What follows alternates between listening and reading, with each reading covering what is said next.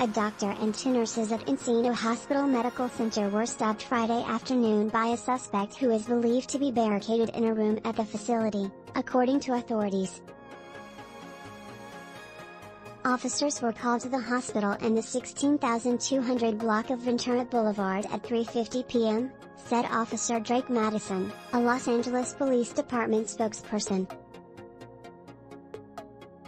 Police sources and Elizabeth Nikels, a spokesperson for Prime Healthcare, which runs the hospital, confirmed that the victims are a doctor and two nurses, who were taken to a nearby trauma center. They were in critical condition, said LAPD Chief Michel Moore. The suspect was believed to be cornered, alone, inside the hospital, Moore said. "We've locked it down.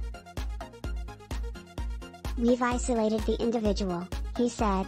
"We have no information that there is anyone else in there with him." Officers had barricaded the suspect in the area of the emergency room, Moore said, and an FBI team was on its way to the hospital. SWAT officers entered the hospital around 5:25 p.m. Nicholas Prange, a Los Angeles Fire Department spokesperson, said police have asked fire crews to remain at the scene. Police did not know the motive for the attack, Moore said. "We're very mindful of what just occurred in Tulsa and what's happened all across the country," Moore said.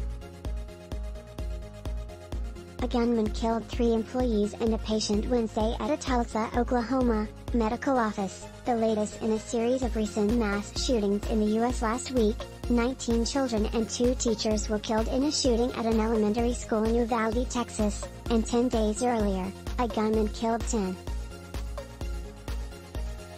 This is a developing story and will be updated.